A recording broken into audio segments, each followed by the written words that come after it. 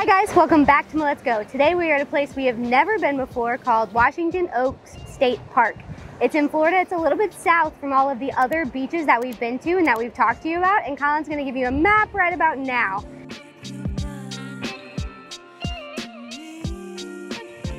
So whenever you are coming from the St. Augustine area and you pull up to this, we put it in our GPS, it brought us right to it.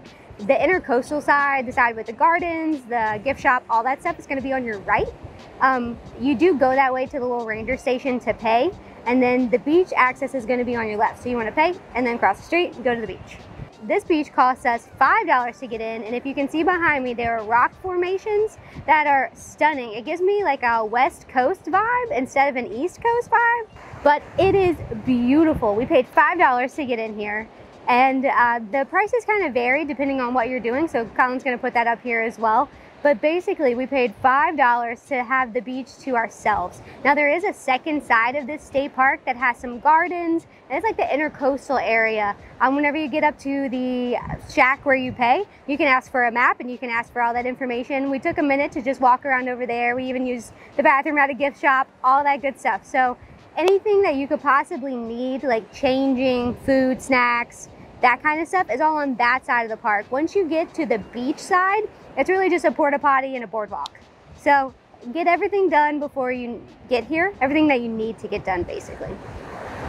So whenever you come to this side of the state park, it's one road, and once you get up here, there is a small parking area. There's plenty of space because like I said, no one is here. So we were easily just able to pull right into a parking spot.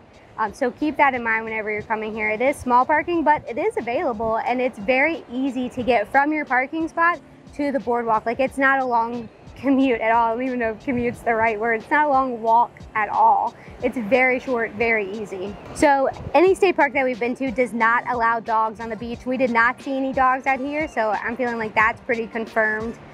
It's a pretty short walk to these rocks right whenever you come in off that main road in the actual state park. If you can also see, there's some condos and stuff that way. I honestly don't know much about it, but that is available in this general area. You could probably search on Google Maps basically.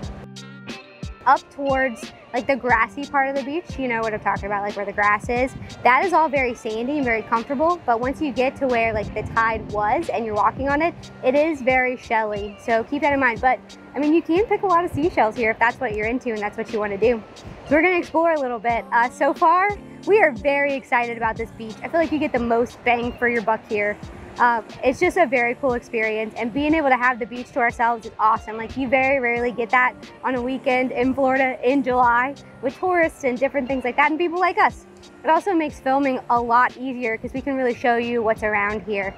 I will say, driving in, there were not a ton of restaurants. I didn't see a single gas station because we needed gas. No grocery stores, anything like that. So you want to make sure you do all of that while you're in St. Augustine. That's going to be the closest to here, and that's about 30 minutes away. If you like what you see and you'd like to own it, check out my Like to Know It. Please shop my links. It helps us be able to do this on our channel more often, and I feel like I dress fairly cute, so maybe you're interested. Anyway, that's going to be linked down below. Thanks for supporting us in any way possible. Speaking of which, make sure you hit that subscribe button. We greatly appreciate it, and we've got some really great content coming your way that we're planning. So you want to make sure that you subscribe for that reason, as well as just being nice to us, because that would be really great and helpful. Thanks so much for watching. Hit that like button. Comment anything below that you want people to know about this beach, and thanks for watching. Bye.